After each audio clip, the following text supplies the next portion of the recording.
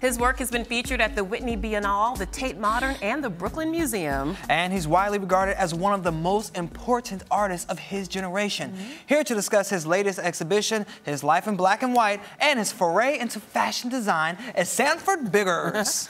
Welcome, welcome. Sanford, you have so much going on this year. My goodness. Yeah, it's a wild time right now. It's a wild time. Well, it's about to be a wild time later this week because you're art directing an event for Absolute Vodka. I know it's a private and secret event. We can't share the location, but what can you tell us about what's going to be happening that evening? What can Shannon and I expect? Well, that evening I will basically be taking care of all the artistic direction of the venue, which means you will be walking into a living and breathing Sanford Biggers installation.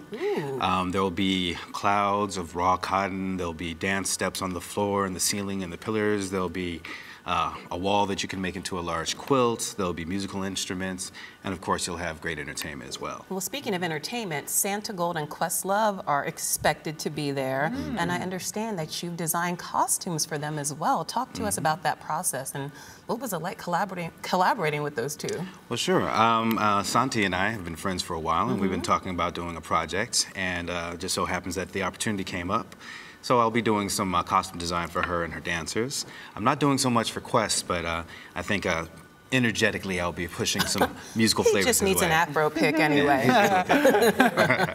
Well, what was it? Very collaborative between you all? Did they have their inputs? Like, I don't like that. Okay, do this, do that. Yeah, it was a lot of back and forth, but we've been paying attention to each other's aesthetics for a while. So I actually do think we've already been feeding off of each other for the last few years. So this was just a perfect opportunity for us to push that together into a proper collaboration. I love it. Well, let's talk about your new exhibition, Dark Star, that opened last week. My goodness, you don't have enough on your plate. I know. I just keep piling it on. It's at the gallery in East Hampton? East Hampton, the Eric Firestone Gallery. And it features a lot of quilts. I know that is a recurring motif in a lot of your work. Why did you decide to visit the world of quilts again? And why is this important to you? Well, two things are happening. My work is usually filled with many layers, and one of the layers being the conceptual and the other being the aesthetic. And conceptually, quilts have been of interest to me because there's been rumors of quilts being used on the Underground Railroad. So as escaping slaves were moving from the south to the north, at night they would sometimes come upon a safe house that had quilts either folded a certain way or certain patterns on display, which would give instructions like, tonight it's safe to stay here, or we're under surveillance, keep moving, or turn left at the river up ahead. And I like the idea of this embedded language that is potentially imbued inside of the quilt. So as I take antique quilts, all the quilts I use are pre-1900s. As I use those, I'm embedding yet another layer of coded language. So it's not so much about how you see them today, but how they'll be seen 50, 100 years from now, and how somebody can maybe decipher all those multiple layers. And what are some of the encoded languages that you're incorporating into it now? Well, I think I've been developing a symbolic language over the last few years. One recurring image is what I call a lotus. And I lived in Japan for several years, and while there I got very interested in Buddhism. And the mandala is one of the central symbols of Buddhism. So I've made my own mandala, which consists of several slave ships, the cross sections of slave ships, one of those historical diagrams, put in myriad form to make a circle. So at first glance, it's this beautiful, seductive lotus blossom mandala. But the closer you get, you see the horrific truth of how many of our ancestors ended up here on the shores of Northern America. Wow, you're really getting deep there. It seems like a lot of your work, involves deep thought things and abstract designs where even sometimes you don't put words or text on the wall, you just let the people figure out what it's saying. Why do you choose to do that with your art? Well, I think art, along with music and food and fashion and all of these things, is a very visceral experience. And rather than make something that is strictly visually appealing, I like it also to have something that touches you deeper. Once you find the backstory, you actually take a little bit of knowledge home with you. This is the way I was exposed to art. I grew up looking at things that had a message behind them, not just the appearance, but the depth. And the layers. The layers, yes. Well, let's talk about your collaboration with Hank Willis earlier this year. Sure. You were dressed in black and white from head to toe, but you've said that it's much deeper than black and white. It's the subtlety and nuance that you wanted to discuss. How did that collaboration come to be, and what was it like for you to work on that project with him? Well, once again, Hank and I have been friends for years, and you've got a lot of great friends, Sanford. I'm very fortunate. Living in New York City, we're here. So a few years ago, I did a series of events that explored the history of American musical theater, AKA minstrel shows. And in that process, I was re-envisioning them. In fact, I made a piece at The Box, which is a very famous venue in New York called Club Downtown. Yeah, exactly. I've been there a few times. Yeah. Oh, and you made it out alive. I made it out barely, but it was a blast. Yeah. So I did a piece called The Something Sweet, and it was exploring this idea of the minstrel show. So I, in fact, called it a post-minstrel cycle. And the idea was... You know I love a good pun. So I had an ensemble cast of several musicians and artists that I've worked with for years. I'm a musician as well, so I composed the music, I did the costumes and the stage and so on. And as a result of that, I think Hank saw that piece, and he had an interest in exploring aspects of that too. So rather than sort of going into territory that he thought I may have already explored, he called me up and was like, well, how can we go back into it and do something that speaks of how we're both thinking of it now, 5 years after that project. And so that came with, the end result was me in this suit, dressed in white and black. And the idea was not so much the white and black, but actually the gray in between. I believe in the phrase both and, not either or. And I think a mistake that's often made here in North America is that we look at things in black and white, and neither blacks or whites are monolithic cultures, not to mention all the other cultures in between. Absolutely. And the sooner we realize that, the sooner we can garner more respect for each other. Well, you make a good point there, and I know you've actually said that something similar to that within the New York Times. You were quoted saying that, you know, black and white is like the yin and the yang, the pathology and moralism, the life and death, and the super ego. Can you elaborate a little bit more on that and how that affected the process that you went through with Hank and how you helped inspire you with this project? Sure. Well, you know, back on that note, I think we were both struck with this idea of things being seen in this binary system of black and white, when both of us have lives that are far more complex than that. I mean, all of us do. And so we sort of want to address that rather than showing the subtleties by giving you one image that was sort of a shocker to get you in. And then when you hear the backstory, learn a little bit more and see the expanse of that project, you start to see that this was much more of a unique process and a very physical process on my part in the poses and many of the actions that I did in that photo shoot. We were actually curious about that because we watched the video from the shoot and it just looked so physically demanding to the both of us. What was that process like for you, and how hard was it on the body? Did you have to train for it? You know, actually I did train a bit for it, and you know, I've been a yoga practitioner for probably 10+ years. But interestingly enough, when I do projects like that, I sort of escape my corporeal being, and I just get really involved with the process. So though the photo shoot took around 8 or 9 hours, I don't really recall being tired. I was just so in the moment. And Hank is great to work with because he knows how to keep you going in front of the camera and say, no, that's not so much what we want, or push it more in this direction. And it was a good back and forth.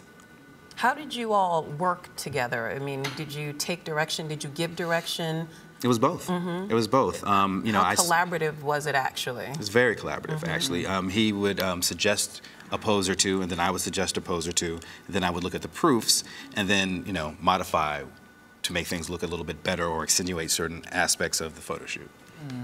Now, I know you're going to be talking more about all your photo shoot and your creativity behind it with Marcus Samuelsson soon here. And you also are going to be talking about politics, social issues, culture, and how you were raised. You know, were you raised around the art world and the art scene? I know you studied a little bit in Japan once you went over there, but even at Morehouse, you didn't have that background. So where did you first get introduced to art and how? Well, interestingly enough, I became interested in art very, very young in Los Angeles, where I grew up, by the paintings and the drawings that were in my house. My parents collected the work of Charles White, John Biggers, who is my cousin, Barbara Wesson, Varnett Honeywood, you know, artists that have been now claimed to be black romantic artists and so on.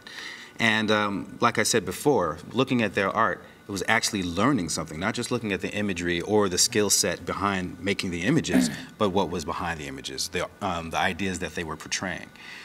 Then by the time I got to my teen years, hip-hop, or I should say rap, started. And I was on the early string of Los Angeles b-boys. I was breakdancing, I was DJing, and I was doing graffiti. Can you still pop lock? Oh, I can do a wave or two. Show us a little something real quick. Pass it on. That's bad. I have to give a shout out to my good friend Eric Garcetti, who is now the mayor of Los Angeles. And I say this because a few weeks ago he was being interviewed, and they asked him about a breakdance group that he and I used to be in. and they made him do exactly the same No thing. way. He did a wave on stage. He did. So that's a Funny. shout back to Eric. Okay. All right. Like We won't that. make you do a centipede, but next time we'll pull out the cardboard Yeah, box there we and it's go. on. Make it happen. Make it happen. But on a more serious note, how did graffiti influence the work that you do today? I think it was about improvisation, about risk, about... there's something almost very romantic about being a graffiti artist, because here you are going out at night, risking your safety, putting this masterpiece on a wall that you know very well could be erased the next day. So it's not even about the permanence of it, it's about the act. And I think that falls right in line with sort of my Buddhist studies, that it's not about the end result, but more about the process of getting there. I've made several pieces that are considered ephemeral because they won't be there forever. And when people look at them, they wonder why I would spend hundreds of hours to make something that doesn't last. But I think that is basically a metaphor for life. We do all this work on our bodies, but in an instant it could be gone. So what you really have to work on is your inner qualities. Well, tell us a little bit about that process. How do you even come up with these? Some of your, art pieces are huge. They're massive. Just not something you can just practice at home and then go and recreate at the gallery. How do you come up with this, and what's that process like? I know. I think very large. You know, and when I say that, I think in expansive environments, or like we call that installation half the time. So it's not just about an image on the wall, but creating an actual space for you to walk in where you can actually see something, hear something, learn something, smell something. In fact, the event I'm doing later this week is exactly that. You'll walk in and you'll see something, but you'll also hear this music from Santo Gold and from Quest, so it becomes an all-encompassing experience. It's an oral experience, a tactile experience, an oral experience, all of the above. Well, I think this goes back into what I consider the griotic traditions from Africa, where there wasn't one specific name for poetry or for cooking or for dance or for music or for art. It was all sort of done in the name of communication and sharing.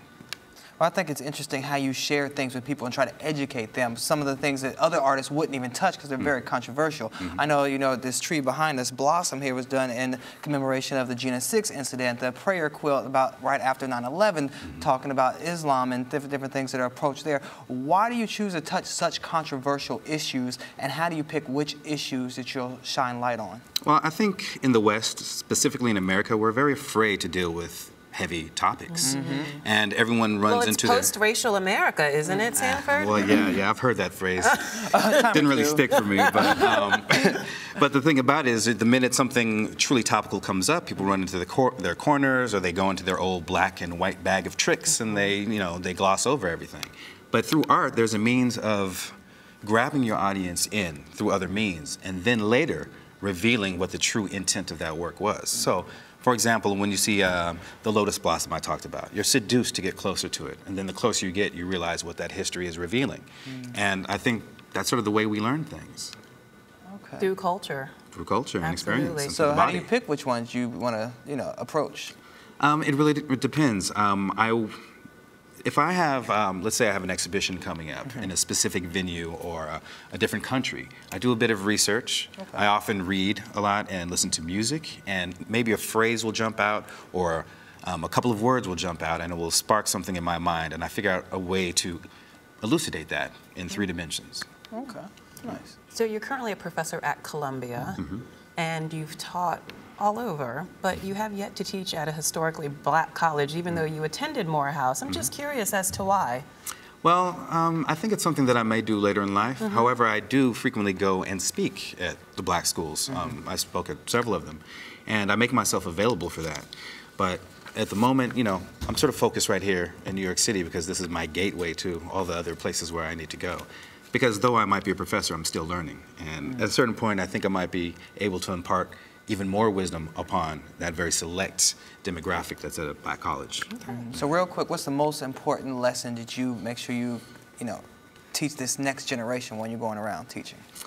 That if you get no rejections, that means you're not trying hard enough. You're not putting yourself out like there. that. And through those rejections, you find out what to do better, you gain strength, you gain fortitude. So to stick with it, never be dissuaded or disparaged, and keep moving. So what's next for you? As if you don't have enough going on. Too much. After this crazy week that's coming up, I think I'm going to travel a little bit. I have a lecture that I'm speaking in Switzerland later in the month, and then go check out the Biennale in Venice. Nice. and then maybe go for a little R&R in East Asia, meditate for a little while. Oh, I'm so jealous. I know. I'm so jealous. Sounds like the life. Oh. Well, continued success, and we'll definitely come check you out on your newest exhibit, Dark Star. Okay. And come back again soon, please. It'd be my pleasure. Thank you so much. Thank you. You're watching Arise Entertainment 360.